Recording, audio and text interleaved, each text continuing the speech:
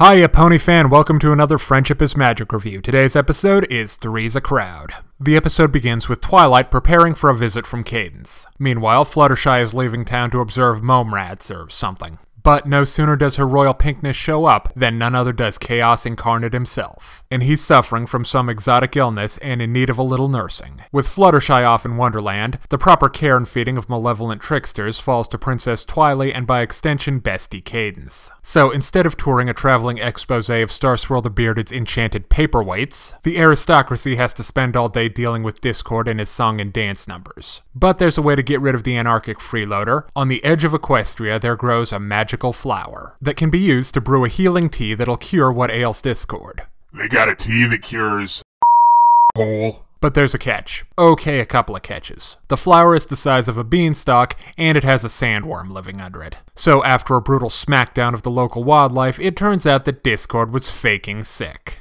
To the surprise of absolutely no one.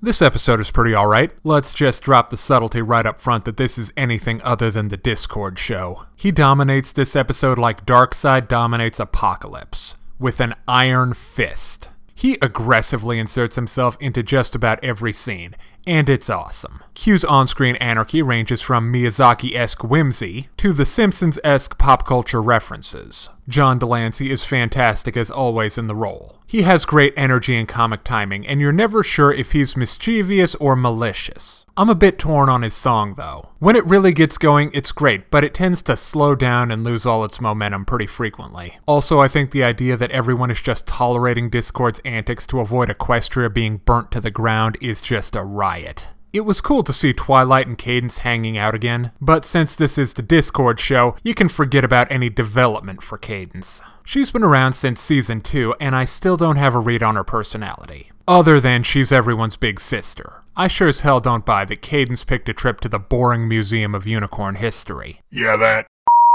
has Twilight written all over it. The main six have great distinct personalities and individual interests, but Cadance is just kind of a blank. But she's nice. A nice blank. The rest of the gang puts in cameos, which is just how it ought to be. Dashie heads for the hills the moment Discord shows up. A wise decision on her part. Rarity and AJ get infected, so they're down for the count. Fluttershy's on safari, and Pinky's easily distracted. This episode is very, very strong humor-wise. Every pony pulls her weight, but there's an obvious standout in the comedy department. Used patio furniture, all I'm saying. Discord's humor ranges from non-sequiturs, to puns, to heavy snark and sarcasm, then topped off with a ridiculous load of pop culture references. There's Ricola, Fear and Loathing in Las Vegas, Harry Potter, Star Wars 300, Flashdance, and Risky Business. Now let's talk about the action. There's one fight in Three's a Crowd, but it's a good one. It features not one, but two Alicorn princesses fighting a sandworm. The likes of which not even Celestia has seen. It's not quite on par with the action scenes in Princess Twilight, but it was still nice to see. Three's a Crowd also has a lot of callbacks to the events in previous episodes. Like Starswirl, the fact that Discord and Fluttershy are now pen pals, and there's a Flash Thompson, Century cameo. I knew he'd be back. A 10-second appearance does not a torrid romance make. Well, okay, but we're watching you, mister. Now let's talk about the problems in Three's a Crowd. Discord is the sun in this episode's solar system.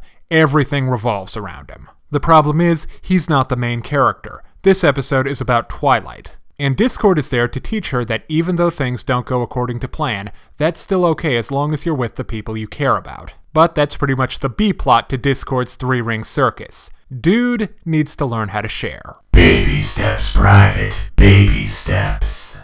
So now let's break down the good and the bad in My Little Pony: Three's a Crowd. On the good side, Discord. Discord's antics, Discord's jokes, Discord's slightly deranged teaching style. And there may also have been some magical ponies at some point. Like quality supporting character performances from all of the main six and guest star Princess Cadance. On the other hand, the presence of MLP's resident superpowered trickster completely derails the plot. And I'm not totally sold on that song. But that doesn't bother me too much, so I give My Little Pony: Three's a Crowd 4 out of 5.